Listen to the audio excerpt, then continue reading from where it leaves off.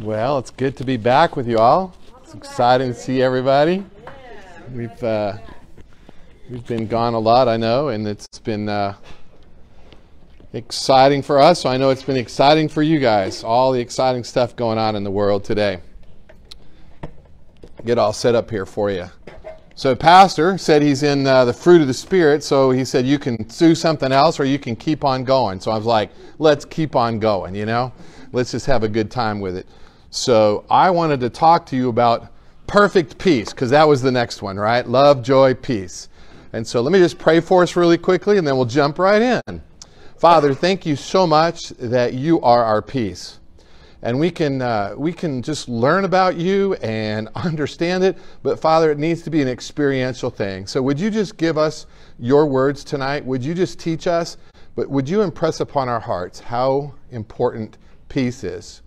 And we love you. Thanks for our time together. In Christ's name I pray. Amen.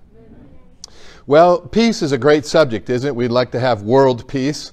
That'd be good. We like to have peace in the Ukraine. We'd like to have peace everywhere. Allison and I got a chance this past year to spend 6 weeks in the Greek islands, which you say, ooh, how nice was that, right?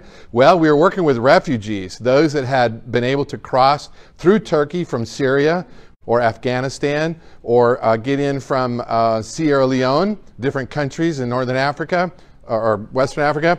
And they were refugees, and their countries were in turmoil. Their countries are at war. There's civil war in Sierra Leone. There's Syrian problems with all kinds of things. And there's just no peace. And so they come in and they're put in a camp and they're given a place to sleep and some food, and there's still no peace. And so we're able to work with a ministry there called Waymaker International, and they have really been working hard to share the love of Jesus, to show the love of Jesus to the refugees. So Allison and I got to go chance to go there. I got to speak with the refugees quite a bit. Allison was able to cook. She did some work with the ladies and fed them and got them some presents and just some little things. We met a family that had a baby 2 weeks before we'd gotten there, and the woman had been carrying the baby for 2 weeks because there's no maternity ward in the camp. There's no stores to go buy things for yourself. And if you could buy stuff, you don't have any money. You're there with nothing. And so we're able to provide a few items like that. So great opportunity to share, but there's no peace. And so when it came to this topic, I thought this is exciting, and I'm excited. So I want to kind of basically just go somewhere really simply, the Webster's Dictionary, right? Merriam-Webster Dictionary, and it's fascinating if you actually look up what they have for the definition of peace. It's amazing. And they break it down like this: freedom from civil disturbance. Okay? And so I highlighted civil. All right? That means our society, that means our community, right? Where we live in the civilized world, we would call it, right? So freedom from civil disturbance. In other words, things are at peace, right? There's no fighting, everybody's just calm or something like that, right? The second thing they say is a state of security or order within a community. Kind of the same thing, just said a different way, isn't it? Peace, right? It's in our community. Wouldn't it be nice if just like the world was at peace? Which hasn't been at for like, I don't know how many thousands of years, but boy, we think if we could just get the world at peace, then everything would be okay, right? We're trying to fend off other wars and stop wars and not start new wars, and so there's all these conflicts. And usually you find out that's because one person wants their way and the other person wants their way, and they're in conflict. So state of security within a community, okay? Now how about this one? A state of tranquility or quiet. Now who speaks Spanish? Anybody know tranquilo? What does tranquilo mean? Right? It's a sense of peace. Right? It's like, it's tranquil. In fact, I think when Americans first landed on the moon, didn't they land at the Sea of Tranquility? Right? It was just peaceful. It was just quiet. There was nothing there. So, I mean, how could it be anything but peaceful, right? But it's interesting that the word for peace or calm or everything's at an even state in Spanish is tranquilo. So I like that. A state of tranquility. I just put the word rest in there. Right? I put the word in rest because if you think about it in Matthew, what did Jesus say? Come on to me, all you are weary and heavy laden. Take my yoke upon you and learn from me. For my yoke is easy, my burden is light, and you shall find rest for your soul. So wouldn't it be nice if tonight, after you left here, you could just be at rest? Right? Wouldn't it be just nice if everything was good? Everything was in a state of tranquility or quiet. And you're thinking, yeah, that'd be nice, Gary, but it is not happening. I got stuff happening when I get home, when I get to work tomorrow, when I get to school tomorrow. I'm already gearing up for the lack of quiet, the lack of rest, the lack of tranquility that's going to happen tomorrow. I'm already starting to get that way, right? After we finish here, we have to leave. I have another meeting that's not a fun meeting, but I have to go to another meeting. And already it's like, if I wasn't at rest, if I wasn't at peace, then I'd be like, well, I really want to hurry up with you guys because I got to go freak out about this next thing that's happening, But I'm going to just be at peace and leave that there. This is another interesting one. Freedom. Notice that word freedom again. From disquieting or oppressive thoughts or emotions. Wouldn't that be nice, right? If I wasn't all freaked out about the thing that's happening tomorrow or next week or next month or tonight or tomorrow. What if I could just have a freedom from these oppressive thoughts and emotions? Now, I get to do lots of counseling, and so that's a privilege and an honor, and sometimes it's a little sad because so many people, guess what? They don't have a freedom from these oppressive thoughts and emotions. They don't have any freedom, right? And so I get to sit with them and talk with them about the emotions that they're experiencing. Not, oh, you shouldn't feel that way. Nobody likes to hear that. Everybody is like, I'm feeling this way. Let's talk about why I'm feeling this way. Okay, let's talk about that. And so that's what we want to talk about. This freedom that comes, right? And so disquieting or oppressive thoughts or emotions that you may be experiencing, wouldn't you say, oh, I'm not at peace. I am not at peace. And in fact, if you think about it, like if you watch any of the pageants in the world, when they get up there at the end of the pageant, like, what would you like to see? Oh, and world peace. Right? Or world peace. I'm not sure which one, but world peace, right? Okay. Harmony in personal relationships. How many would you say, like, oh boy, I would love to have some of that? Right? This is Webster's dictionary. So even the world knows what peace is supposed to look like, but it offers no solution, but it can define the problem. That's kind of like if you want to talk about counseling as a Christian counselor, right? I know the world has really great psychology and psychiatric care, but you know what? They're really good at identifying the problem. But only Jesus Christ can provide the solution. And you can say, well, we could take this drug, or you could try doing this instead of that, right? But that's still self-effort. Trying to come up with a solution to my acknowledged problem. And so for me, Christian counseling is more of this idea that I can say that, yes, you are experiencing pain. You are experiencing problems. You are experiencing disharmony or no harmony in your relationships. But let's talk about how Jesus Christ or how God can make a difference so that you could experience it. Instead of saying, well, the easiest way to have harmony in relationships is to end all tumultuous relationships. And we do that, right? Oh, I'm in conflict with my spouse. What's the answer? Let me just leave my spouse. That'll fix it. But here's an old saying. I don't know if you know this or not. Wherever you go, there you are. And so, wow, I take my stuff with me. I put it back in my suitcase and I pack it up and I move. And we do it with kids all the time, right? If kids are fighting, what do we tell them? Separate, go to your room. I don't want to hear about it. Instead of saying, you need to sit there together until you figure this out. So we've learned that we just leave in relationships. So it's hard. Okay, so, you know me, I'm very kind of logical and analytical, and I like to sort of figure things out. So I figured out there's two distinctly different kinds of peace. Okay? Now you could probably argue there's different kinds, but for me, there's just two distinctively different kinds of peace. All right? And this is the way I labeled them. External peace and internal peace. Okay? Just external peace and internal peace. And if you think about the 4 definitions, if you go back and look at our definitions, what did they say? They said civil disturbance. What would that be? That would be an external one, right? Security within our community. What would that be? An external one, right? A state of tranquility. Okay, now we're starting to get a little internal, right? Freedom from disquieting thoughts. Internal, right? Harmony in relationships. All internal, right? So there's 2 ways, external and internal, and we're going to talk about both of them tonight, if we have time, okay? Probably run out of time. The world wants to solve your solutions or solve your problems with wow, I can't even say this right. To obtain peace, the world wants to solve external issues, all right? So in other words, in Ukraine, if we could just get the Russians to stop doing this and the Ukrainians to start doing that, or the Russians to start doing this and stop doing that, then we would have external peace. But lives have already been ruined. Things are already falling apart in both countries.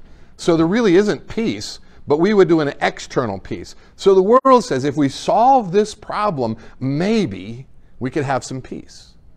And yet what's the history of the world been? Look at the children of Israel. If you look at the children of Israel from, say, the time of captivity in Egypt, all the way through the journey through the desert, all the way to the time when there was King David, right? There was Saul, and then King David, and then King Solomon. Those were 3 guys. They each had a 40-year reign. And that 120 years has literally been the only time of peace within that country.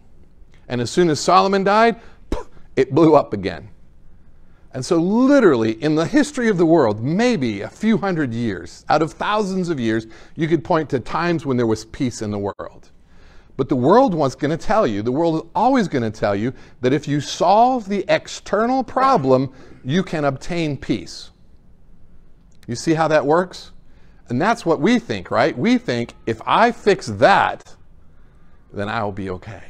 So,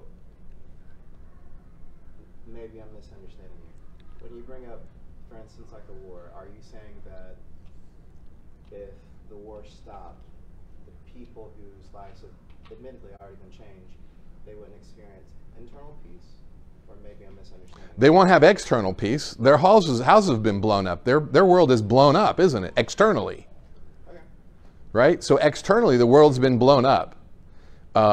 Think about like the refugees. The refugees that we work with, they have no external peace at all. Their countries are all at war. Their countries are all torn apart. Their countries are oppressing them for their religious beliefs, whatever it is they're being oppressed for. And so they want out, because they think if they could get out of that oppression, they could experience peace. But then they get put in a camp, and guess what? There's no peace in the camp either. So they're like, well, where can we go? There's nowhere to go that we can have peace. Well, maybe if we get out of the camp. But then they get out of the camp and they find out, wow, now I have no country and I'm still not at peace. So the world will tell you there's always some external way to obtain peace. And we're going to find out that's false. Okay? God wants to solve internal problems to obtain peace. You see the difference? Can I be at peace during war? Yes, I can. Can I be at peace in a meeting where people are yelling at me? Can I be at peace when it's not going well at work? Can I be at peace when it's not going well at home? Can I be at peace? Or have I believed that if I fix the external, the internal will be okay? And so you see the difference?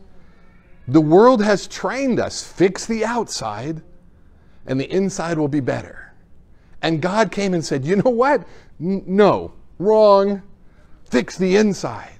And then it doesn't matter on the outside. It doesn't mean you enjoy the outside. It doesn't mean you have a rosy life. What it means is during the trials that you go through, you're at peace. Okay? There's a huge difference. And the world is trying to tell us, and even church sometimes, well, if you do this and stop doing that and start doing this, then you'll have peace. If you'd pray more, I'm sure if you would give more and you would do more, and if you would stop doing that and you'd start doing this, then you could, and you start working and you're like, wow, I'm experiencing actually more anxiety and less peace than I thought I would if I would do all these things. And who likes to be told what to do? If you do this, you'll be better. So here I am telling you what to do to be better, right? I'm just trying to help us all understand. So the world wants to solve external problems, and God wants to solve internal problems. And if you read the whole, if you go back with that thought in mind, if you go back and read all the Gospels, you'll see Jesus doing this every time. Every time. And you'll be like, oh my goodness, it's actually in this, it's in there. If I read that, if I come from that mindset, I see it, I see it, I see it. So I challenge you, just reread some of the Gospels and look at Jesus and his internal versus external perspective. I'll give you one very short example. He's in front of Pilate, and he's about to be executed, and Pilate says, well, are you a king? Are you a king? And Jesus said, this is not my kingdom. Because if it was, we would fight for it. And so he's already saying, look, my kingdom is not what you're looking around at. It's somewhere else. You see the internal versus external there? Okay. Now, I don't know if you've ever thought about this, but there's actually, within the peace of the internal peace, there's two kinds of peace within that. There's peace with God and the peace of God. And they're different. All right? And so what happens is we think if we're at peace with God, then we're experiencing the peace of God, and it's different. There's a different way to see it here, and I'll show you through some scripture. But I just want you to get the idea. First, there's external and there's internal. Then there's with God and of God, and they're different. Okay? So, we were born into sin. Now, you may say that's narrow-minded. You may say, well, who are you to tell me? But I don't know about you, but if you've ever watched the behavior of small children, you can tell they're born with some sin. Because I don't know who teaches them to lie? I mean, as soon as they start talking, who did that? Not me. Like, I just watched you do it. Somehow they know. Right? And so we're all born into sin. The world will tell you, oh, you can't say that about me. Well, okay, that's because I want to be okay. I don't want to be condemned. I don't want to be thinking that there's something wrong with me. And yet deep down inside, what do we all know? There's something wrong. There's something wrong, right?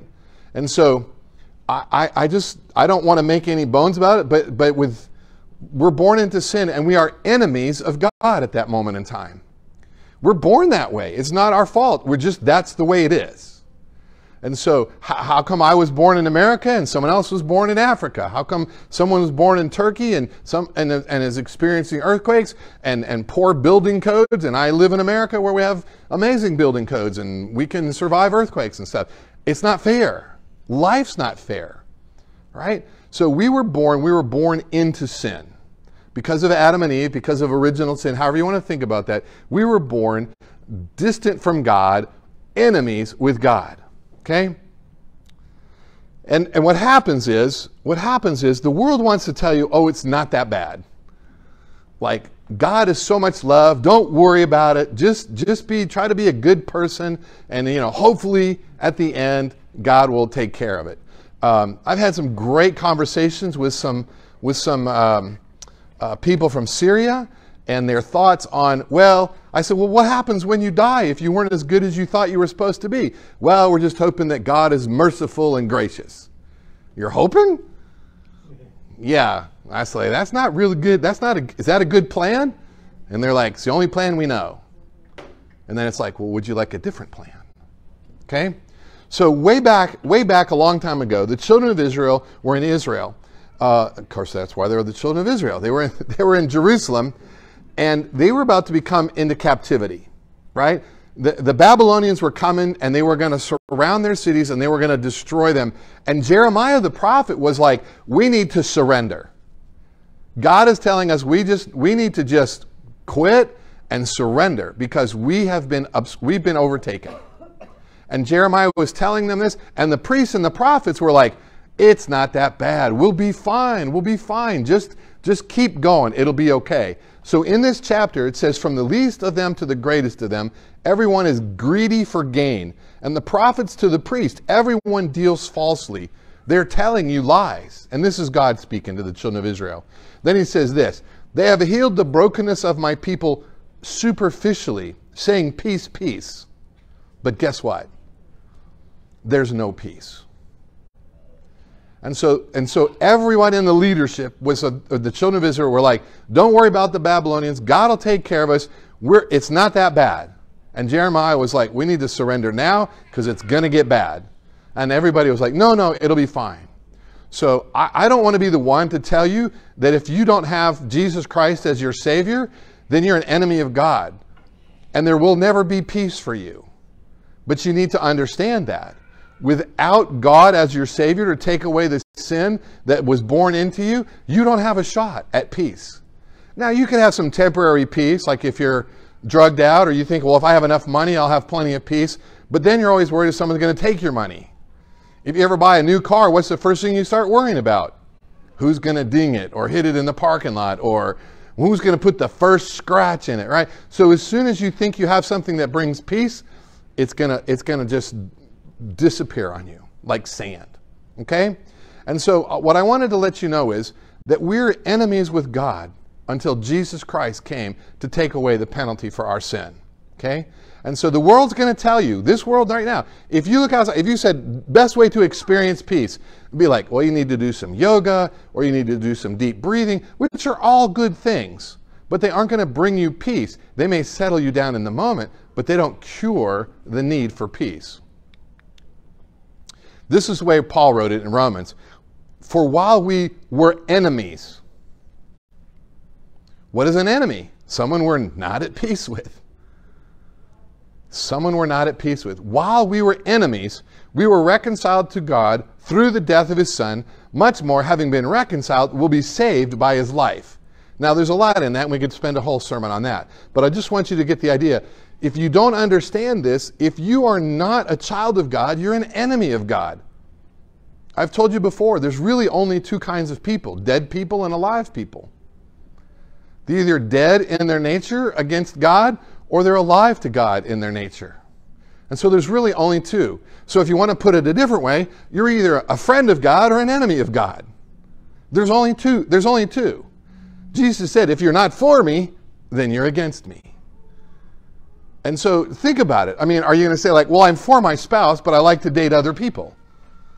Well, you can't be for your spouse and for other people. You're either for other people or you're for your spouse. I mean, that's a totally disgusting thought, but it's true. You can't be for this and for that. And so this is the problem we have. We want to say everything is okay. Everything is good. No, there is truth. There is truth. And so if you don't experience the death and burial and resurrection of Jesus Christ and accept that for the payment for your sin, then you're an enemy of God. And I can be kind and say, well, good for you. Hope that works out. It's like, no, I want you to know you're an enemy of God. You're at war with God, just like Satan is at war with God.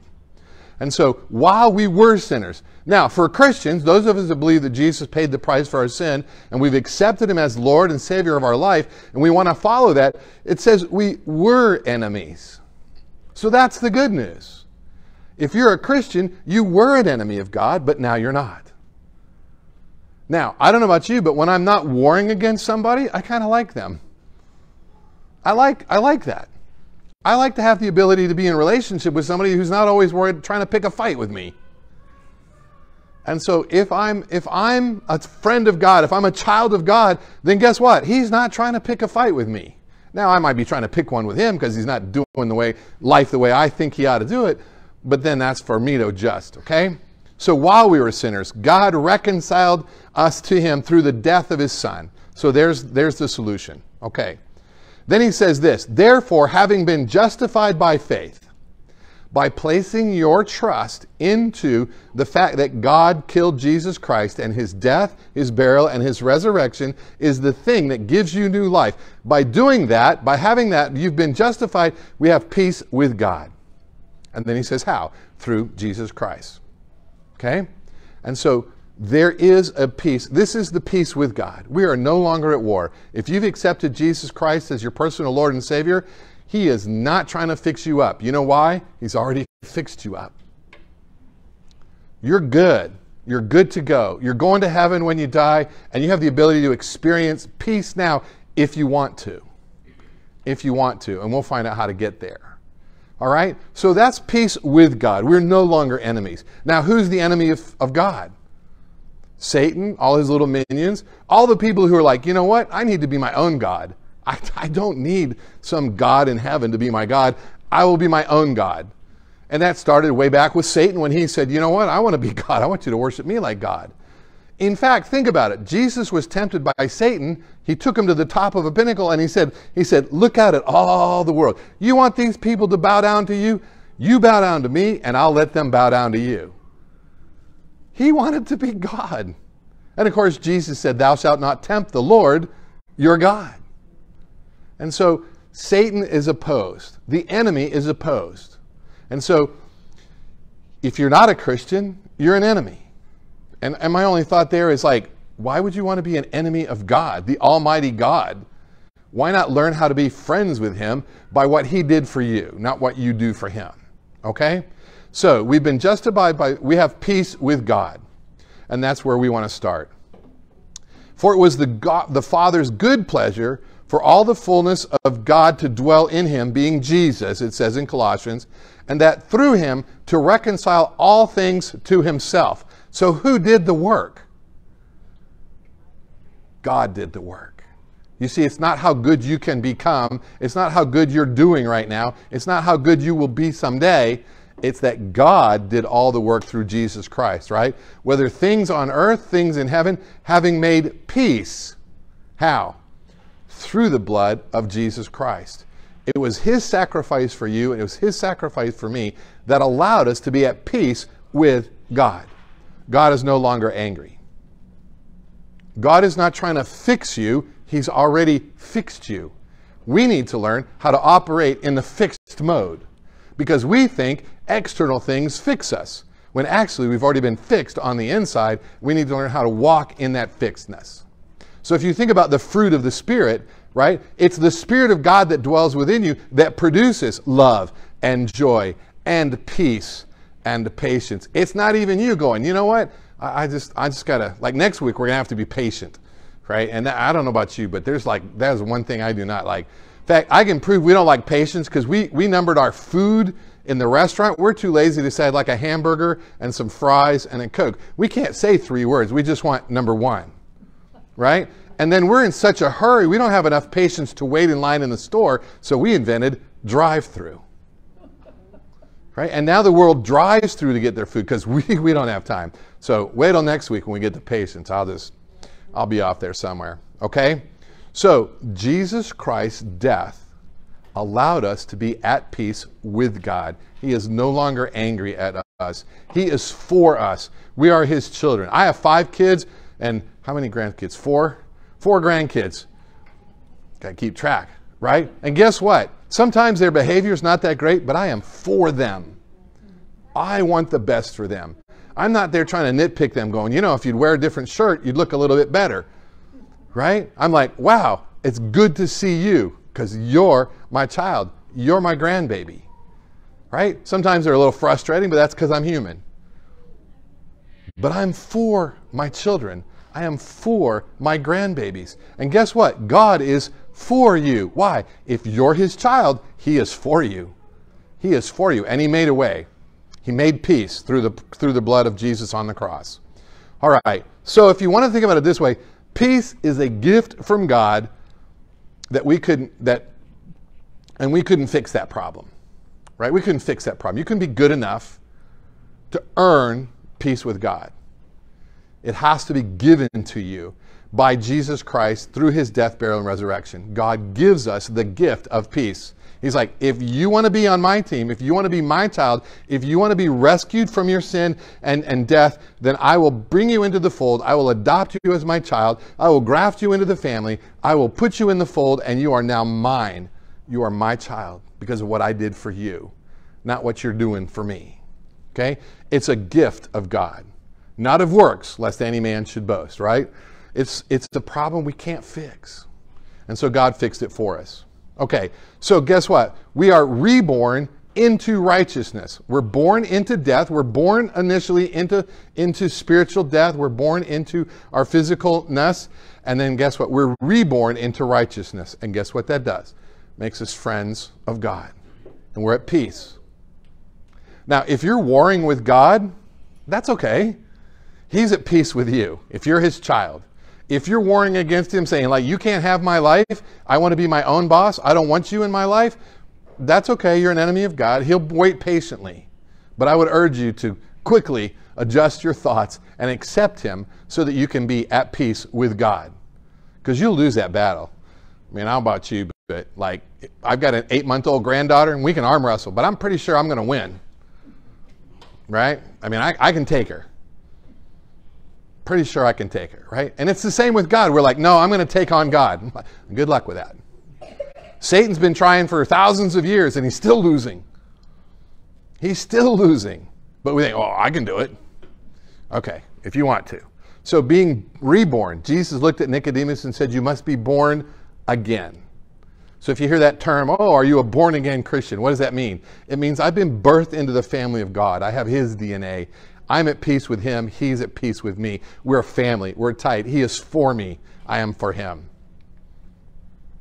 Now, the peace of God. Whole different subject, right? But you cannot experience the peace of God until you experience peace with God. So don't even try. I mean, you can try, but it's not going to work, right? The world will try to tell you how to get peace in your life, but it doesn't work because it's all external. And what Christ is trying to do is help us from the inside out. So the peace of God, all right? The world still wants to solve external problems. I'm just telling you, if you think about it, that's all they tell you to do. Take this drug. There's so many drugs I either need to take or talk to my doctor about on television. It's ridiculous. I need to make an appointment. Well, what are you here for today? Well, I need to talk to you about these 12 different drugs. Well, why? Because the TV told me if I took these drugs, I saw the guy slam dunking a basketball. Now, I assume if I took that drug, then I could slam dunk a basketball. You know, the world tries to solve external problems. Okay. Now, here's the problem. Here's the problem. We have been deceived to believe that if we solve the external problems, that will bring peace. As Christians, we've been deceived. We think if you'll do something different, if you'll start or you'll stop, then I'll be okay. Man, if I could just get that promotion, everything would be great. If I could just find the right person to live with, everything will be perfect. If I just had the right house, if I just had the right, right? And we're searching for things that we think will do what? Bring us peace. Okay, it might be more money, better job. You just name it. You just think about the things you spend your time thinking about that will solve your problems. And I guarantee you, almost 99% of them are going to be external things. If this would happen, then I'd be okay. And so that's the deception of Satan. It's a lie from Satan that we have believed that if we could fix the external, the internal would be fixed. But it's a lie from Satan. So hopefully, as we talk these last few slides out, you'll see there's what's happened. Okay? Now, it's always fun to listen to Jesus. And Jesus said this, "Do not think that I have come to bring peace on earth. I did not come to bring peace, but a sword." Okay, so, wow, that's like, wait, I thought Jesus was like, you know, peace on earth, goodwill to men, and, right? It's on earth peace, not peace on earth. And there's a huge difference between on earth peace for those whom God loves, right, versus peace on earth. He didn't come to bring peace on earth. If he had, he'd have to blow up the entire world government system and say, I'm in charge now and here's the way it's going to work. Right? But he didn't fight against them. Who did he fight against the most? The religious people. Right? Because they'd made it an external thing. Do this, do this, do this. Oh, you're unclean. Oh, you're clean. You're not clean. You're come and, you know. So it's all external stuff. And Jesus was all about the internal. So he didn't come to bring peace on earth. We're like, oh, No, he came to bring peace with God for us so that we could then experience the peace of God. Okay, now he says this, peace I leave you, my peace I give to you. Here it is, not as the world gives, do I give to you. You see the difference? He wants to give you his peace. That's the gift. Okay, first of salvation, and secondly, as that fruit of the Spirit flows through you, you'll experience peace. Now let me ask you this. I'm pretty sure apple trees grow apples, right? We're all good with that? Okay, and so what is the fruit of an apple tree? No.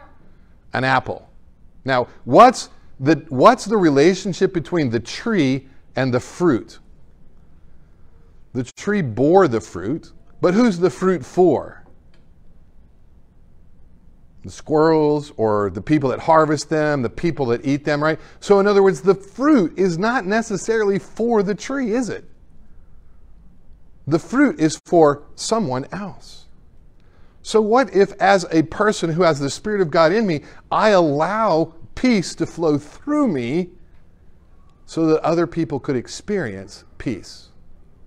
That's why it says, as much as it's up to you, live at peace with all people. Right?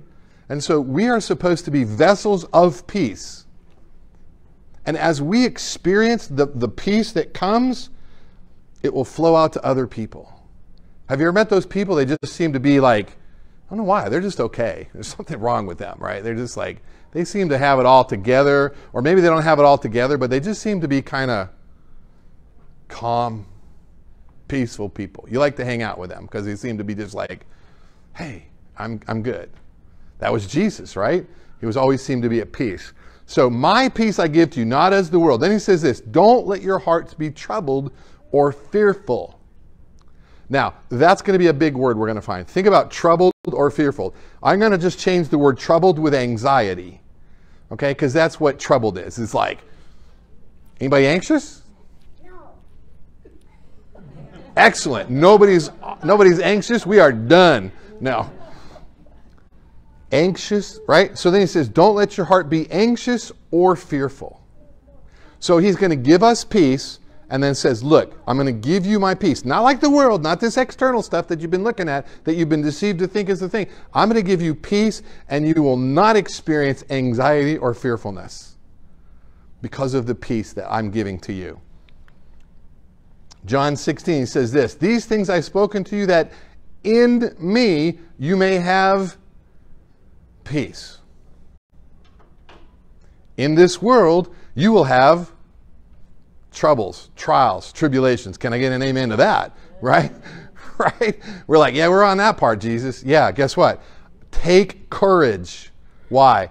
I've overcome the world.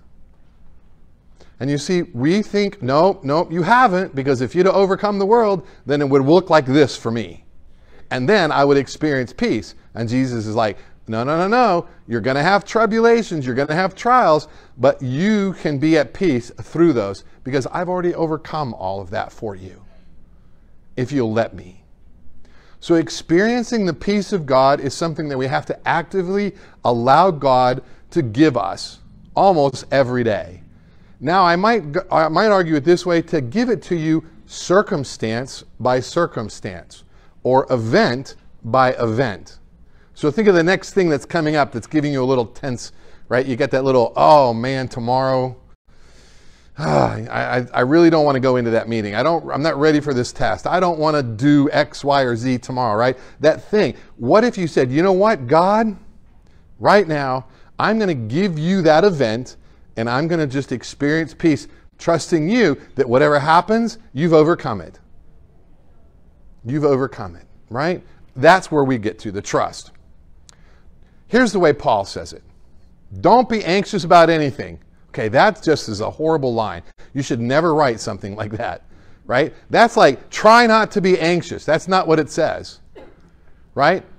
And I know a lot of people that love their Bibles that say like, look at all the commandments. Love your neighbor, do this, do this. And it's like, well, here's one that says, don't be anxious. Well, that was just a suggestion. Oh, really? That one's a suggestion. The other ones are commands, but this one, guess what? That's a command. You want to look through your Bible for all the commands that Paul wrote in the New Testament? Great. Be this, do this, do this. Here's one. Don't be anxious. Well, that's like not possible. Or is it, right? Don't be anxious about anything. Well, that's like even harder. Like, I mean, that's a double whammy. And if you think about it, don't be anxious. Don't be anxious about what? Anything. Like, what are you, crazy? You can't write stuff like that. But what does he say? But in everything. In everything. So what does that mean? I'm in the midst of it. Are you in the midst of it? I'm in the midst of it. Right? The storms are howling. Things are happening. Work's not going great. Relationships are tough. Things at school, things at work, things with my parents, things with my kids. In everything, by prayer and pleading with thanksgiving, let your requests be made known to God. Now, does that sound that hard? I have a counselee. I was like, you're not buddies with Jesus yet. And they're like, what? I was like, you are forcing things, and right now you just need to be chatting with Jesus about it. And he's like, okay, you're not using enough churchy words for me. I'm like, okay, you need to pray more.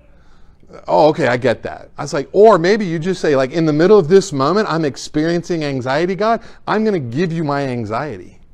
I'm going to give you this situation right now is out of control, but I know who's in control, right? So I'm going to give you this moment. Now, let me tell you a secret, okay? This is a secret. He won't take your moments. You have to give them to him. He will not take them. You have to give them. And there's a huge difference there. There's a huge difference between saying, God, take this, and Lord, I'm giving you this. There's a huge difference, right? There's a huge difference there. Make your request known to God. Lord, this is not going the way I had planned. I'm experiencing intense anxiety over this situation. And the reason is because it's not going the way I think it should go. But I'm going to chat with you right now and say, I'm giving it to you. I'm releasing this to you. Jesus himself said what in the garden? He said, Lord, if it's possible, let this cup pass for me. But nevertheless, not my will, but I'm going to hand it over to you. Your will be done. And you almost see this calmness of Jesus as he releases that, right? Take this cup from me. But he's like, you know what? Let this pass, but never mind. It's almost like he said, never mind. Not what I'm thinking, but I'm going to release this to you. Okay? Now, this is what the next verse says. If you will do that, if you will release things, it says, the peace of God. There's that phrase. That indwelling Holy Spirit peace that is in there waiting to just break out, but you've got it all bottled up because you're trying to control it and hang on to it.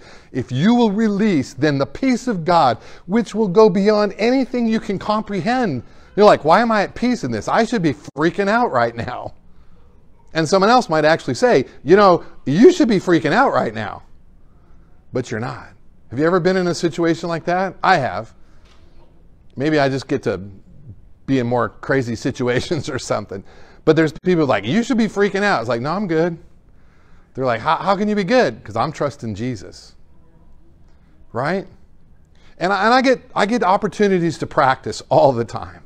All the time I get opportunities to practice this. Oh, I'm starting to freak out, Jesus. Oh, wow. Hang on a second. You know what? I'm going to give you this, Father. I'm going to give you this right now. And I'm going to just rest in your peace. And I'm going to trust you that you know what you're doing. Because let's be honest, we don't trust God. Who's the only person we trust? I would trust me. And God's there saying, but you can trust me. I'm trustworthy. I'm God. I never fail. I see your failures, but I am for you. We'll get through this together. If you'll stop holding on so tight to things, maybe I could do some work. But I'm not going to yank it out of your hand. I'm asking you to release it to me and trust me. You see the difference? But boy, we want to fight the other way. The peace of God that passes comprehension, it guards your heart and your mind. It's the thing that allows you to go like, wow, I should be freaking out right now. But the peace of God that dwells within me is just like, it's telling me I'm okay. I don't like where I am. I don't like the situation I'm in. I'm going to keep entrusting the Father with the right solutions. And let's be honest, half the time we end up with something and we're like, God, why did this happen like this? And he kind of goes like, well, Gary, that was all you. You did that one all by yourself, right? You ever had kids do that, right? You're like, don't run, or walk. And they run and they fall down and they skin their knee. And they look at you and it's like, whoa, that was all. Try to tell you, but you had to experience it, right? So there's things we have to experience. But hopefully what our experience teaches us is, I need to start listening to God more and stop listening to myself so much. And allow the Father to manage my life for me. Trust Him with the situations. It doesn't mean I don't walk. It means as I walk, He's with me in that walking. I'm constantly talking to the Father about, wow, this is not going well. Right? The meeting I have at 6:45 tonight, it's like, I don't know how it's going, but you know what? Doesn't matter. It could go my way, it could go against me. It's okay. Why? Because the Father already knows the outcome, and He's okay with the outcome. And He will allow the outcome to be the way it needs to be that grows me. And that's awesome. So it guards my heart, it guards my mind. When I start to get anxious, when I start to get afraid, there's this peace that pops up. It's like, wait a second, Gary, I thought you were allowing me to manage your life for you. Oh, thanks, I forgot. Just had a little moment there, right? Now I'm almost old enough, I don't know what the age limit is, but I'm almost old enough to go, ooh, senior moment. So, right? Getting there anyway. I need to have those moments. And what happens is as I learn to trust and as I learn to walk and find out, oh, I'm okay. All that stuff I thought was going to happen, it didn't happen. In fact, psychiatrists will tell you 90% of what you worry about never comes to fruition anyway. But for some reason, we worry about it. Instead of saying, God, man, I do not like this situation. This is not going the way I thought it should go. I'm going to trust you with it. I'm going to let you have it, right? That's what guards our hearts and minds. It's that little thing that goes, Gary, hello, what are you thinking right now? Ooh, I don't know. Not the right thing. Okay. So, anxiety and fears are the enemies of peace. So if you're like, man, I just don't experience any peace, Gary. All right, what are your fears? What are your anxieties? People come to me for counseling and they're just like, I just can't sleep. I can't think straight. I'm confused. I'm like, great. What are your fears? Oh, I'm not really afraid of anything. I'm thinking to myself, liar. But we'll get around to it, right? But as they start to talk with me, they're like, oh my goodness, I am freaking out about that. I am worried about this. I am scared about that. So they put different words to it. But suddenly they start to realize, wow. And then I'm like, man, after all that, I don't think I can sleep. You can't sleep because you've got that running in your head night and day. And now you tell me about it. I have to put it on paper so I can leave it in the office locked up. I don't want to carry that around. You've got to release it. So anxiety and fear are the enemies of peace. Trust is the antidote. Okay? Trust is the antidote. So what does that look like? In the midst of my situation, my event, I'm like, wow, I am freaking out. This is going to go bad for me. This is not happening the way I thought it should happen. I'm going to get fired. I'm going to lose my job. I'm going to, whatever it is, wherever those thoughts come from, in that moment you have to go, wait a second. Not my way, Jesus, your way. I'm going to trust you with this. And I'm going to release it to you because here's the lie. Trust and verify is what Ronald Reagan said in the 80s, if you're not old enough to remember. Trust and verify, which was like, we're going to trust you, but we're also going to verify, which means we don't trust you. Right? And that's kind of what we do with God. We kind of go like, God, I'm going to trust you with it, but I'm going to be checking in to see how you're doing. I'll give you some pointers if you get stuck, Jesus. I know you're God, but I'll help you as much as I can for you to get it right. And he's like, well, thanks for the help, Gary. And that sounds dumb, but that's what we do. That's what we do. We want to trust but verify with God. Trust is like, I'm getting out of the boat. Right? Peter was in the boat and he saw the person coming and goes, Jesus, if that's you, call me and I'll get out of the boat. And Jesus said, y'all come. And he got out of the boat. Now, that was serious trust right there.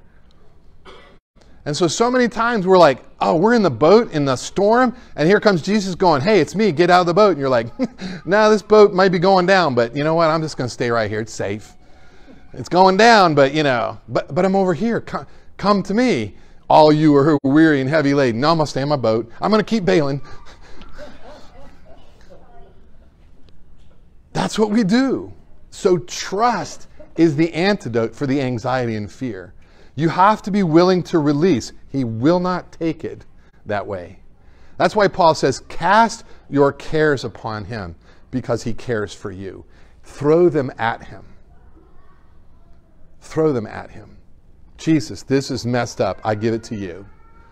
And I'm going to trust you with the results. Doesn't mean it always turns out the way we wanted it to turn out, but it turns out the way God has a plan for.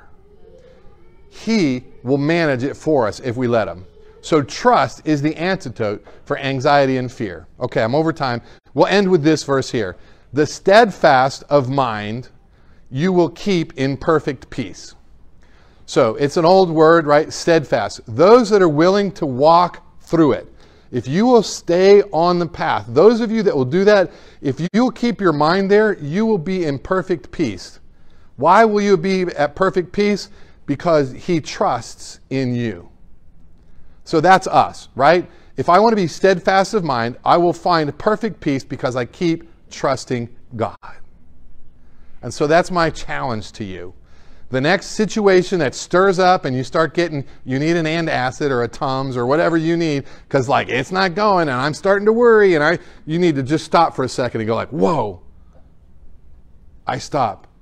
And I'm going to put my trust in you, Jesus, wherever this goes. I trust you. Let me pray for us. Father, thank you that we can trust you because you're trustworthy. You are the only one that's trustworthy. In fact, if we trust in anything else, it's probably going to let us down. Jesus said it this way. He said, we should build our house on the rock. And when the storms come, the house will stay. So Father, help us when we've started to build houses on sand and partly on you, help us to move the whole house to you. And on solid rock we stand. All other things are sinking sand, so we want to trust you. Father, I pray you'd give us the courage, the wisdom, and the want to place our trust in you, the only one that knows what we really truly need. And then help us to experience your peace, I pray, in Christ's name. Amen.